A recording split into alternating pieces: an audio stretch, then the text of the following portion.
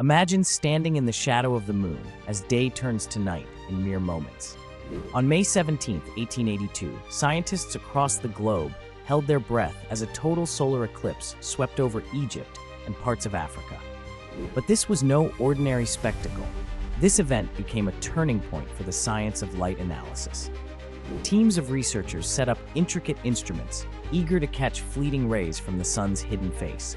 Among them, famous physicist Sir Norman Lockyer led an expedition to observe mysterious lines in the sun's spectrum, lines that hinted at unknown elements.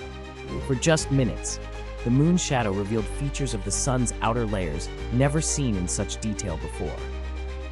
The observations led to the identification of new chemical elements and helped confirm the existence of helium on Earth, a discovery previously made only in the sun's spectrum. This eclipse did more than awe onlookers.